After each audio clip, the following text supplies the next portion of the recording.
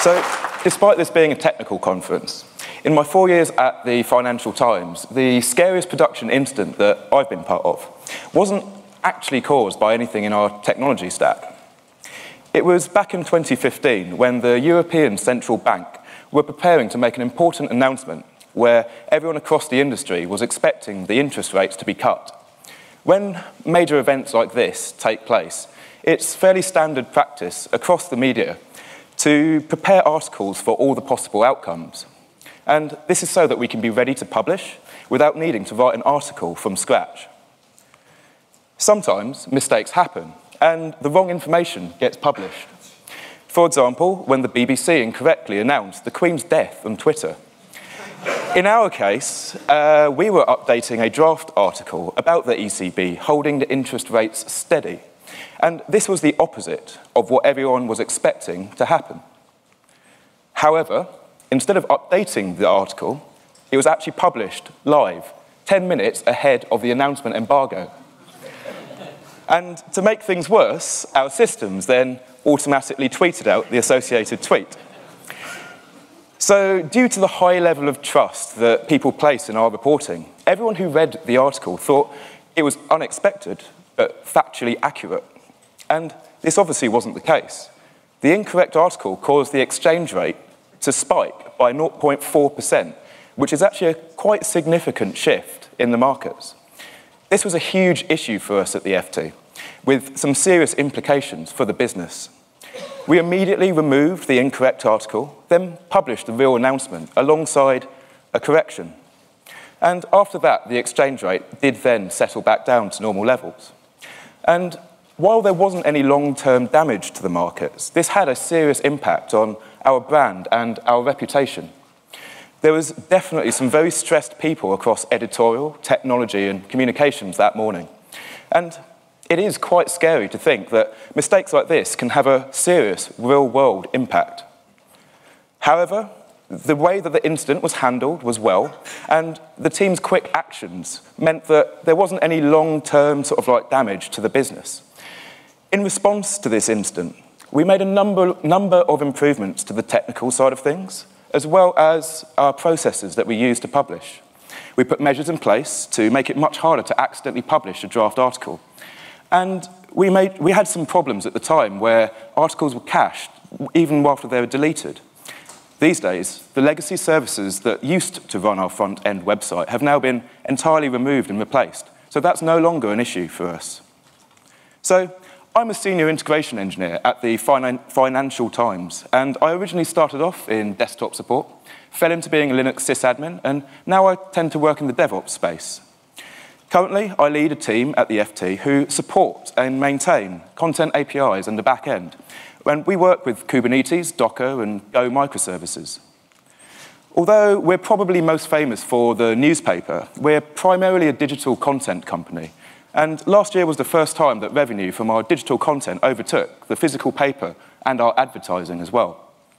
So for us, our content and our website are absolutely critical to our survival. We invest heavily in technology, and we've got many teams working across the business in different areas. At the FT, we're big believers in DevOps practices as well, and empowered engineering teams. We trust them to make the best decisions around technology, architecture, and delivery. And as part of that as well, our teams fully own, run, and support their services from the very beginning to the end of the product lifecycle. So maybe you're part of a team that's been running for a while. You're proud of the services that you've built, and it's still a bit intimidating being told that you're now responsible for dealing with production issues. Or perhaps you're a new developer or engineer, new to technology entirely, and you've had time to settle in, but you're still getting familiar with things, and the idea of being on the on-call rota is, quite frankly, terrifying. So, quick straw poll. Hands up if you've been on call. All right now, yeah? So hands up if you've never been on call before. And hands up if you don't like putting your hands up in the middle of conferences, because I don't like doing that. So, I remember what it felt like the first time that I was called out. It was terrifying. I was asked to fix a service that I knew nothing about. The documentation, I couldn't find it. I thought it was genuinely the worst thing in the world. And I thought about quitting technology entirely and becoming a llama farmer. I think it's something like imposter syndrome, because no matter how good you are, I suspect everyone feels similar things at the start and when they first get called out. Even now, with some years of experience, I still get a twinge of fear whenever my phone goes off in the middle of the night or I get a Slack message going, the website is down. What if it's something I can't fix? What if I'm not good enough? So, how do you get to the point where you're comfortable on call? And the idea behind this talk was thinking what tips and advice that I could give so that you're not dreading that moment, that call, that message. And when writing this talk, I was told that it helps to have a bit of a theme. And I thought to myself, who else is quite grumpy like lots of sysadmins are? And who else gets woken up at 2 o'clock in the morning? Scrooge from A Christmas Carol, which actually really nicely leads into a talk structure around dealing with production problems, because much like A Christmas Carol, there are things that we can do right now to help us the next time that you get called out or have major issues. There are things that we should do when something actually breaks, and then there are things that we should do after an incident as well, to improve everything for next time.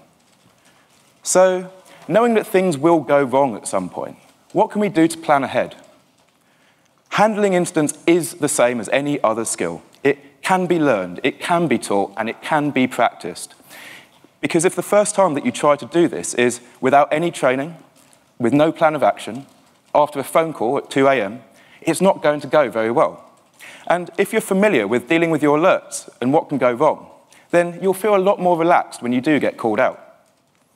So get people on your teams to rotate through support regularly, in hours when everyone else is available to support them and help them. It will make sure that everyone is familiar with what can go wrong, the alerts that can go off, the monitoring tools that you have, and where to find things like documentation or admin panels.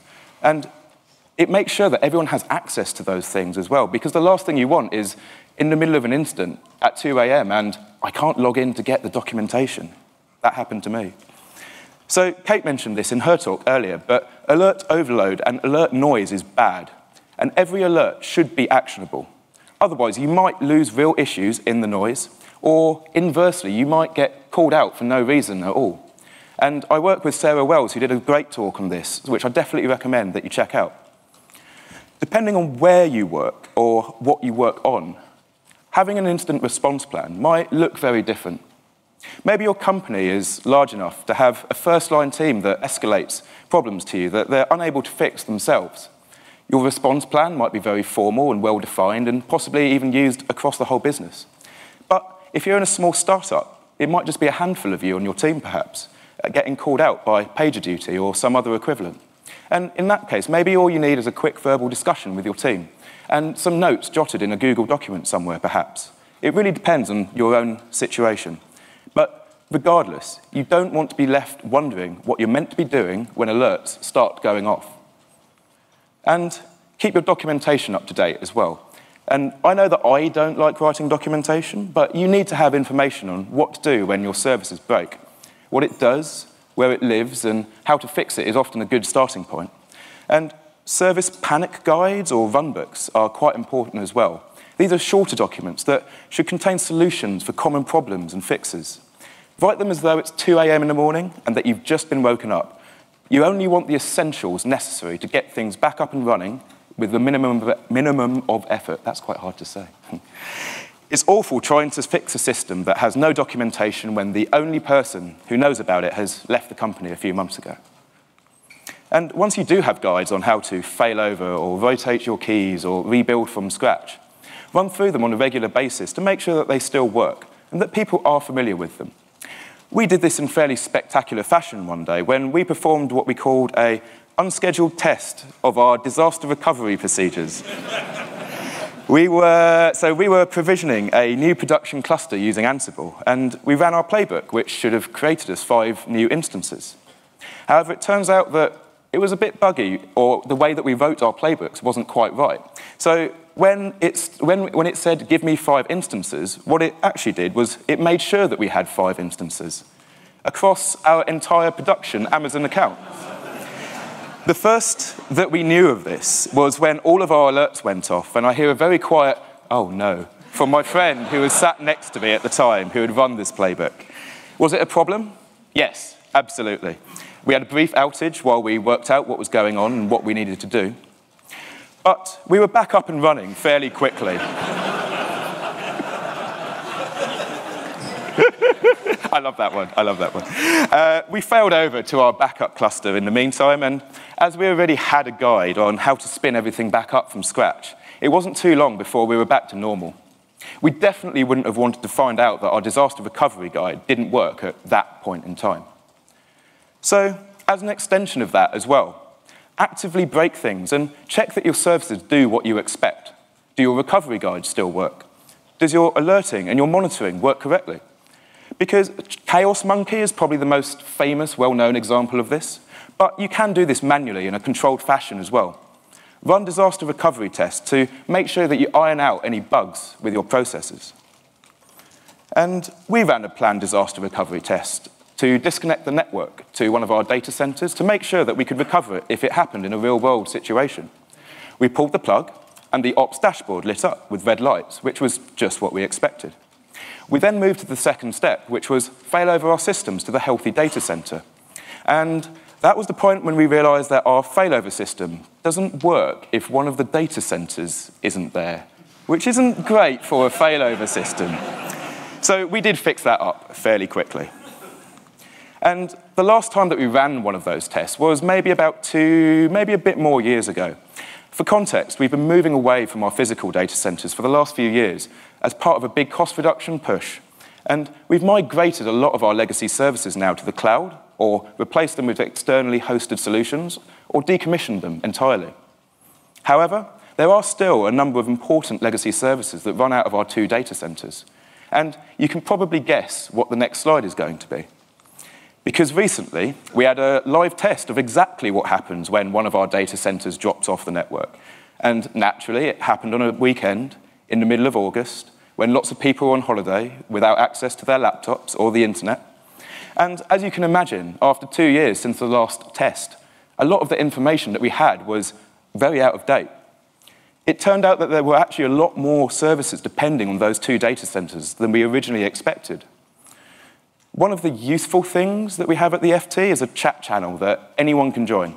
And we use this channel to communicate changes that are in progress and for people to report potential issues or problems that they're seeing. And as you can imagine, this channel got very busy during this outage with lots of reports and issues and incidents from across the business.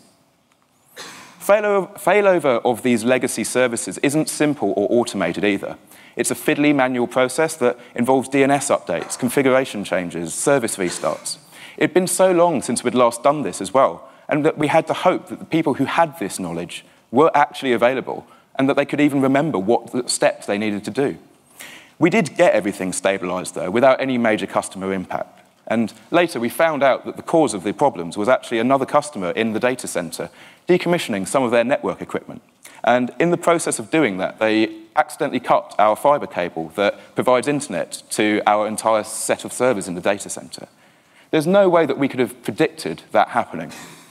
It took us roughly 5 days, I think it was, for network connectivity to be fully restored and for all of our services to be back to high availability and running out of both data centers. Which was really fortunate because a day after that, we then had a core network switch fail in the other data center.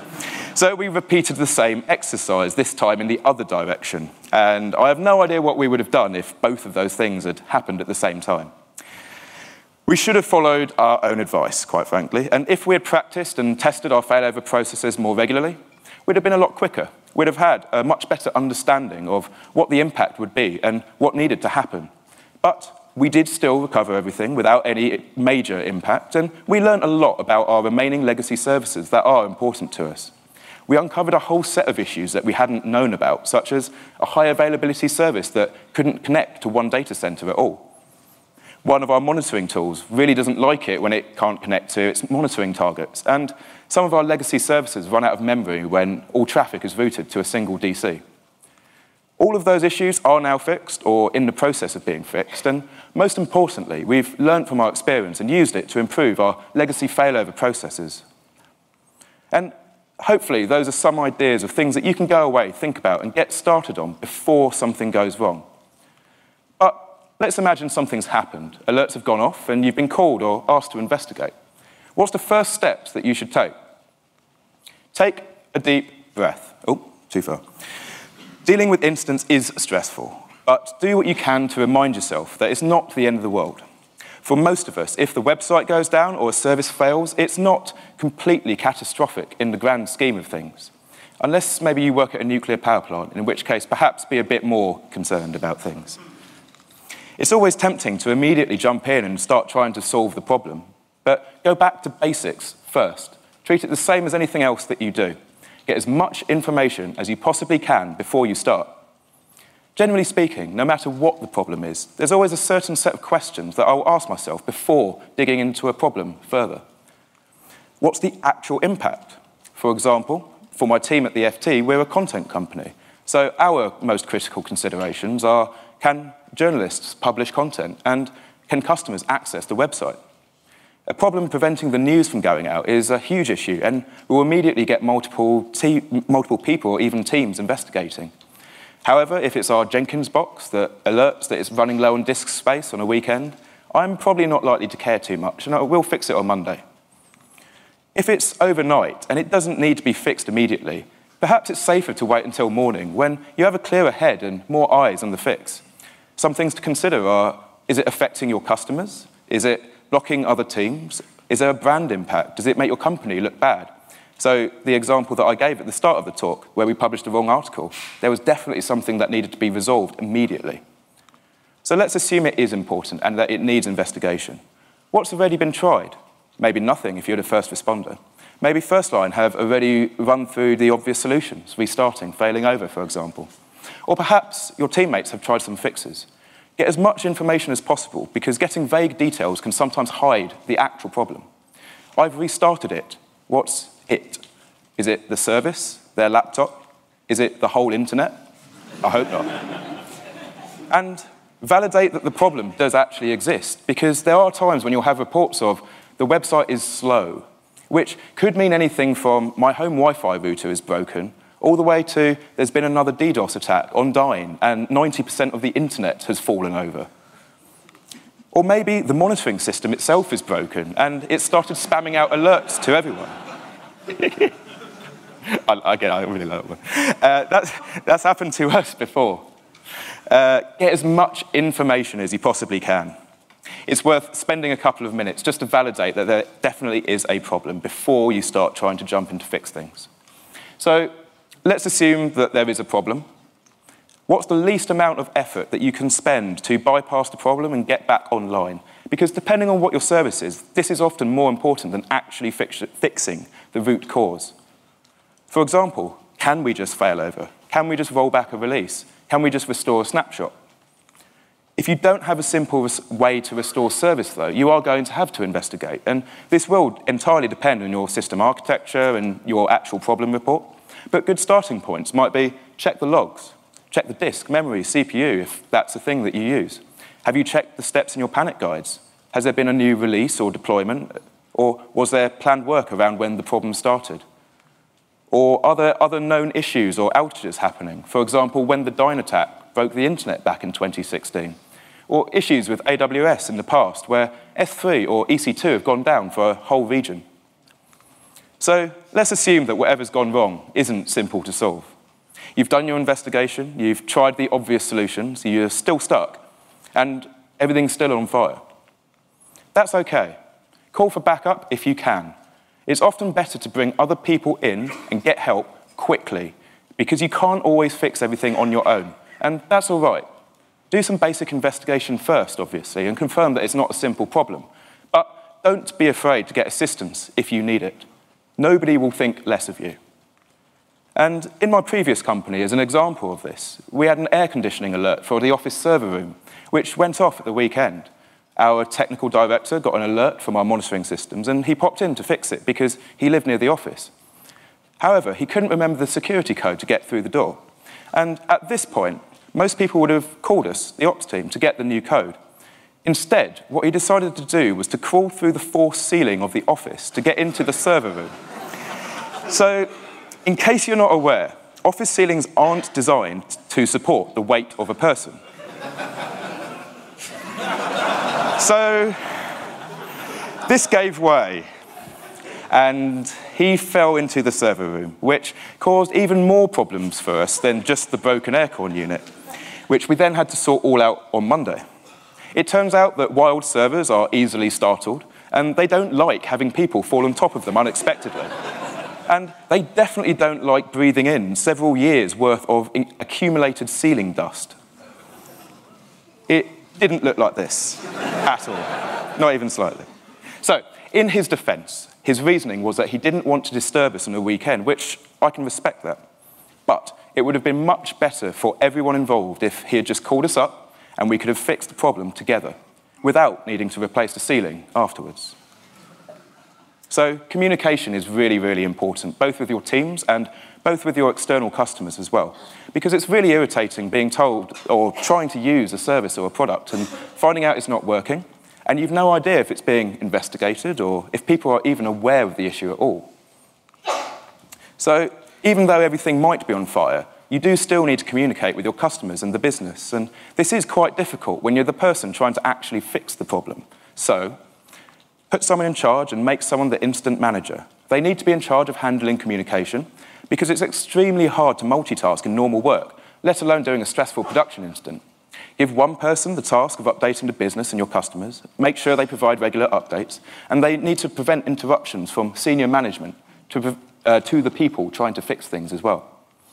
And if you're like us and have alerts and notifications in your chat channels, then you've probably seen things like this before, where alert spam just makes a channel impossible to use for anyone trying to discuss and solve the issue. So, spin up a new channel or a group specifically for this incident. That's quite hard to say. This comes back to communication. If you have multiple people investigating or fixing a problem, you need somewhere that they can coordinate. This is especially true if there are people from multiple teams, areas of the business, or possibly even companies. And it helps a lot with having an incident timeline later on, because you can go back and see who was doing what and when. If you've ever tried to fix something with multiple people, it often does end up like this. And having a central place to communicate helps with coordination. Make sure people share what they're doing, changing, investigating, because the last thing that you want is, wait, you were restoring the database, I've just changed the network settings, and now your database is corrupt. So this is an example of one of our temporary incident channels, and as engineers trying to fix the problem, we use these for discussing the issue, sharing logs and graphs, and announcing any changes, tests, or fixes that we're attempting. I've mentioned communication already, but it is so important. Provide high-level updates every half an hour or whatever, just to let people know that you're still working on it. Because there's nothing worse than someone saying, I'm looking into it, and then you hear nothing for an hour or two. And you wonder, is it fixed? Are they still investigating? Have they gone for lunch? Don't know. So the next side of that as well is when you're tired and extremely stressed, you do make mistakes. And make sure that your team take breaks, especially if the problem is long running. Because it's really hard for people to, by default, take 15 minutes to go and get a coffee or go for a walk, whilst things are still broken, because we all feel obligated to stay until it's fixed. But if you don't do this, you'll be less effective. You'll miss obvious things, or you might even make the problem worse. So for long-running incidents, this might even involve rotating in shifts, or in large companies, perhaps handing over to another team who can help support. Our longest-running incident that I've been part of was in the content team, when our EU production cluster started failing due to CPU load at around 5 o'clock on a Thursday, just as everyone is about to go home for the day. There was no increase in traffic, so we spent some time trying to identify the cause of the issue with very little success. Given that our US cluster was healthy at the time, we failed all of our traffic to the US, which then started failing as well. We continued to spend several hours trying to work out what's causing the problem, attempting to get into a state where we can just serve anything, and swearing quite a lot. By this point, it's around 10 p.m, and the entire team is completely exhausted. We're struggling for ideas.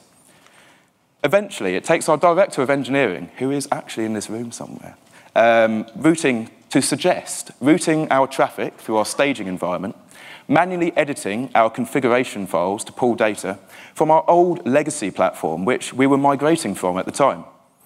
Fortunately, we hadn't decommissioned it yet, and it was roughly around midnight that we managed to get to a point where we were serving stable traffic, but in a very roundabout way.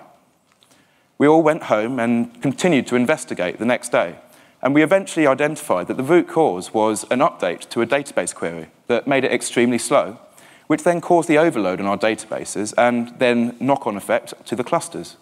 But because of this delay, it was very hard to isolate. Fortunately, the ft.com team are rather good, and they failed gracefully in this situation, even though our back-end APIs were extremely unreliable. There was zero end-user downtime, but we did serve stale content for several hours, which would have been a problem in a breaking news situation, but fortunately it all worked out. So there's some hopefully useful tips for how to deal with incidents in progress. What do you need to do once the dust has settled and you're back online? Take some time for your own mental health, because incidents are stressful and you've been working all day yesterday and through the night. You have to take some time for yourself. Run a meeting to discuss the incident with everyone, especially if the incident had a serious impact or had multiple people involved. It's not to point fingers and assign blame, but it's to discuss what worked, what didn't, and what can be improved for next time. Again, I don't like writing documentation, but incident reports are extremely valuable, and this is where having a timeline comes in very, very useful. Yeah. Depending on where you work, incident reports might be required and very formal, and you might need to make them public to your customers. But even if you don't, it's worth having these internally for your team so that you have a record of previous incidents you can refer back to later.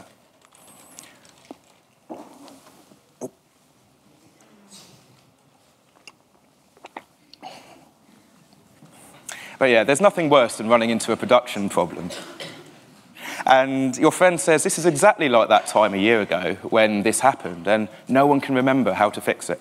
So make sure you write up what happened and what the solution was. And at the FT, we find that most of our value comes from identifying follow-up actions, because arguably they're the most important part of this whole process. What could have prevented the problem, and what can be fixed or improved for next time? That might be code or infrastructure, or it might be process and procedure. Make sure that these get done.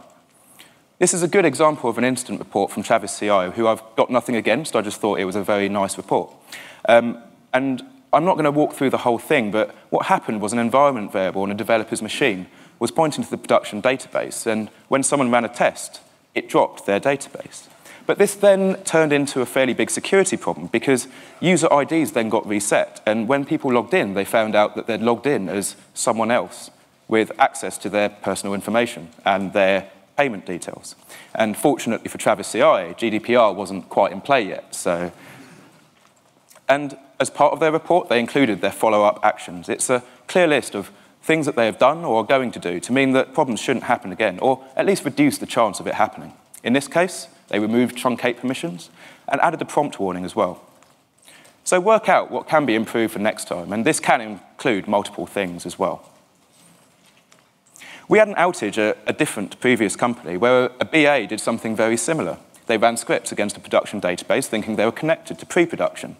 So the reason that I tell this story is because the production database was called prod, which is fairly standard, and you might expect that. But the pre-production database was called pprod. So I didn't name it, but top of our list of actions was rename that database and don't give databases really similar names in future, and restrict access to production so that people can't accidentally connect to it.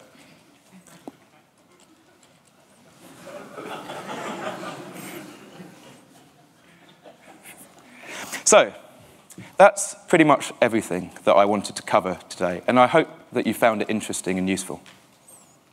To sum up, incidents and issues are just another part of what we deal with in technology, and it's how we plan for them, respond to them, and improve things afterwards that really makes the difference.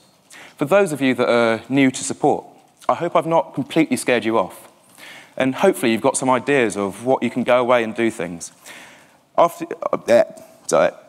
So thank you very much. Cheers.